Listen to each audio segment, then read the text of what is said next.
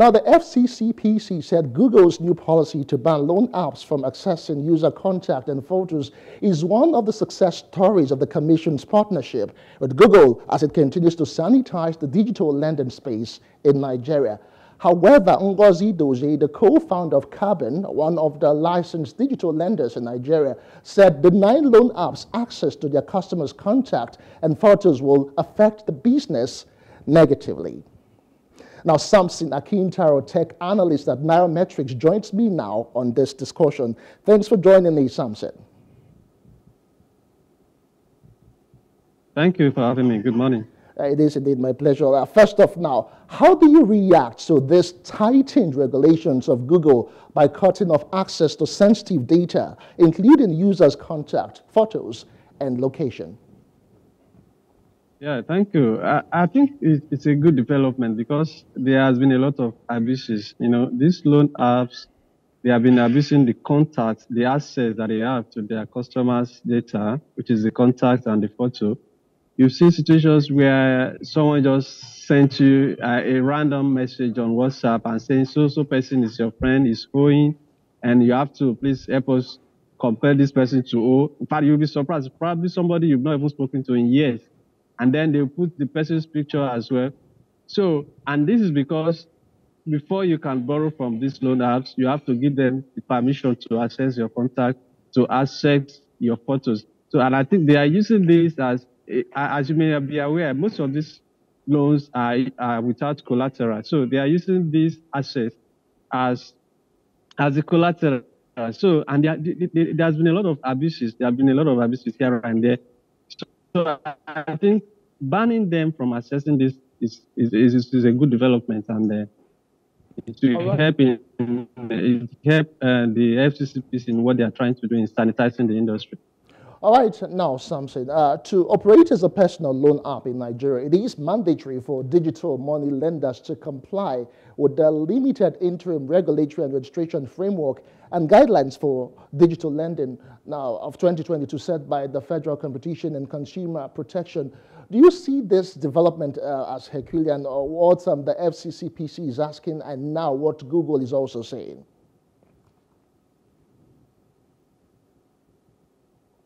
Yeah, I think what the FCCPC is asking is a simple thing. They are saying, come, show us your business, let us know who you are, and then let us come and register with us, give us your address, let's know how you operate your business. You know, before now, a lot of these loan apps have been operating. Anybody can just wake up one day and then create an app and start giving out loans. Of course, I know some of them are registered by the CBN, but a lot of them are not registered. And then because due to lack of regulation or lack of registration, you see a situation where anybody can just wake up one day, design an app, then maybe has a little change, then say you are a loan app, then you start issuing loans, and that is where you see the issue of unethical practices. That is where they come in, because you are not registered, nobody is monitoring you, you can do as you like, you can do anything.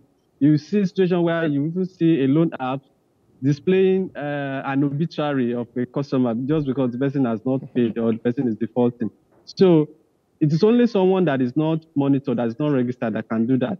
So if the FCCPC is saying, okay, come, let us know who you are, tell us how you operate, show us your address and all that. So I think it's quite a very simple thing. If you are not going to, you want to be a legal entity, then you should be willing to be regulated. You should be willing to register with the regulator, and I think it's also a good development for the genuine digital lenders, because it shows that, okay, these people that are registered, they are registered by the government, and then even the borrowers can also have rest of mind that, okay, this company is registered. So before now, people lump all of them together, the registered, the unregistered, the legal ones, the illegal ones. So, but now people can see, okay, this person I'm dealing with is registered. If this person misbehaves, yes, I can complain to FCCPC and they can hold them accountable. So that's what I say. All right, now, so Samson, with this recent developments now, with this regulation, or added regulation as it were, so what should borrowers expect now going forward from these loan app operators? Okay, yeah, I think what we are likely going to see now is that you will see These loan apps, they pride themselves as providing quick loans, instant loans. Some will say under 1 hour, you get your loan. But with this new policy, of course, they do that. They were doing that before because they have access to their phone, you have access to their contact. Even they may not even do any verification before issuing the loans, but they know that we have a way to track this person. But with this new policy, it means that they are still going to the process of issuing loans to the borrowers will be reduced to be because the companies, the digital lenders, will have to take their time to try and see if this person can pay.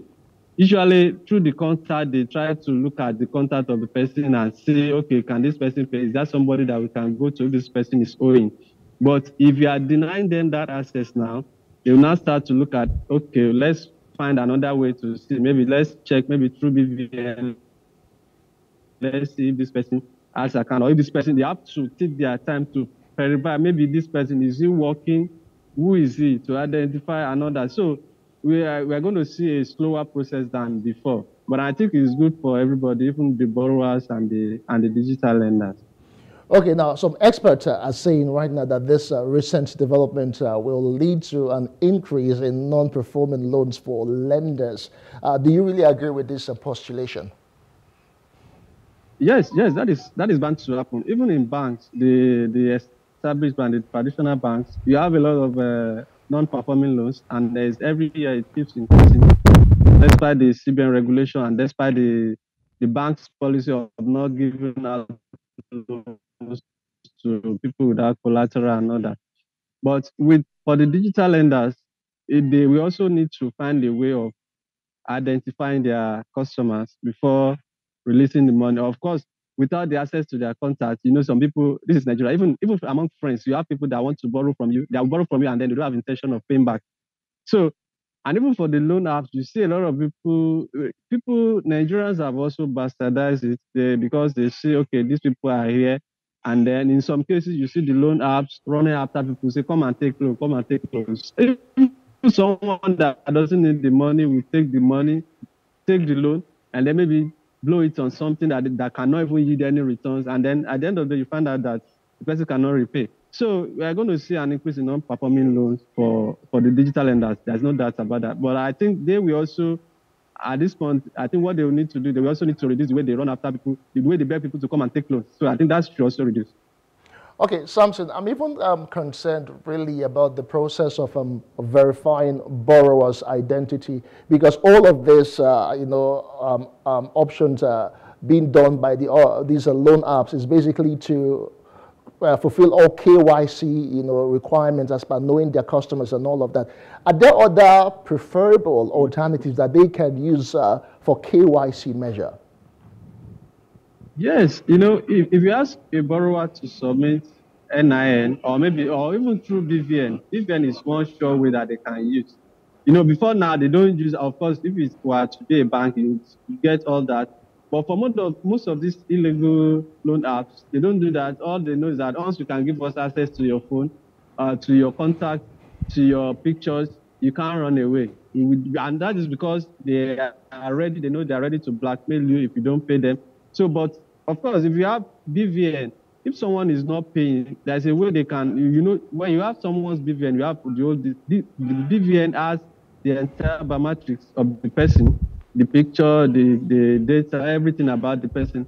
And they can also, if you are a legal digital lender, there's a way they can also report a BVN that is owing them, that is defaulting, there's a way they can blacklist such BVN such that the person will not be able to borrow money anywhere, even from the traditional banks. So I think they can always use the BVN to actually identify their customers. All right. But something, the main concern right now will be the federal government's financial inclusion policy now. Some loan app operators are saying that the policy will favor banks, as in the traditional banks, at the expense of fintechs that are driving this financial inclusion that we have been talking about. And they're admitting that some of the loan apps have been abusing access to their customers' data. I get that. But with all of this now, don't you think that it will be favoring the deposit money banks and to the detriment of these fintechs? I don't think so, because if the digital lenders do the right thing, of course, they will still have their customers, and it will also help them because they will now have genuine people. It's not people that just want to collect money. You know, in Nigeria, some people don't even care. Okay, Shebi, it's my account, it's my contact that you want. Some will even go and take the loan, buy a new phone. They make sure that, okay, the contact that they have, they are even irrelevant contacts. So that even when you contact such person, they make sure that even their pictures, they don't have it on that phone. So this, to me, it depends on the way the digital lenders handles it. I don't see, they can still continue to run their business in an ethical way, and then it will favor them. It's not, I don't see it as benefiting the banks, because for the banks, for you to borrow money at the banks, you have to provide which collateral that which many people don't have. And this is one reason why many people are going to the loan apps. So, and people will continue to go to them, genuine people that are willing to pay back. With this current situation now, the digital lenders will also be very careful about who they give money to. And it's also for their own benefit, because it's also good for them. So I don't see it as something favoring the bank, because not everybody can go to the banks to go and get loans.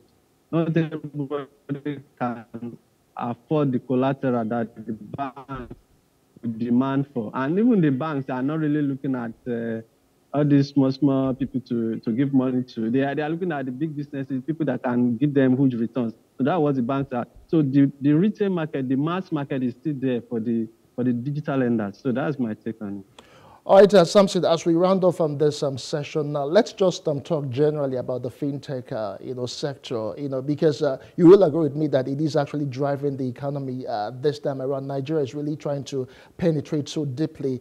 With all of this regulation, aside from the loan apps, generally speaking now, for the fintech ecosystem, do you really think that it is overly regulated in Nigeria, the fintech sector?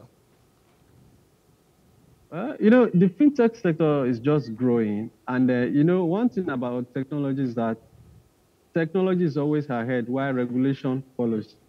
The regulators are just finding a way to now regulate fintech. The fintech, and that is normal. That happens in every country. You see people innovate first, and then when the innovation has become acceptable and is addressing the solutions, that is when the regulator will now start looking at, okay, this thing, how can we regulate it? How can we make sure that they don't misuse it? So I don't think fintech is overregulated in Nigeria. Of course, we have the CBN regulating the fintech, and now the FCCPC doing that for the digital lenders and a host of others. So I don't think they are being overregulated, because in a way, everybody is trying to ensure that the regulation will also ensure that they also survive as a business. And just as you are coming up with innovation, you are also complying with the rules, with the laws of the land. So I think regulation is very, very, very important. Just you can see with AI now, a lot of people are already calling for regulation of the artificial intelligence, because the way it's going, they know that if it's not regulated, things may go out of hand. Because innovation has both its good and bad side. So for you to prevent the bad side, there must be regulation to caution, to moderate everything. So, and I think that's what's happening in Nigeria. I don't see over-regulation yet. Thank you so much, Sam, for joining us on Business Insights. Thanks for all of the useful insight that you have brought on this discourse for today. Sam Akintaro is the tech expert at Nairametric. We do appreciate your time. All right, you're still watching Business Insight on Plus TV Africa. We'll take a quick break. We'll come back and we'll move on next to the aviation sector in a moment. To join us again.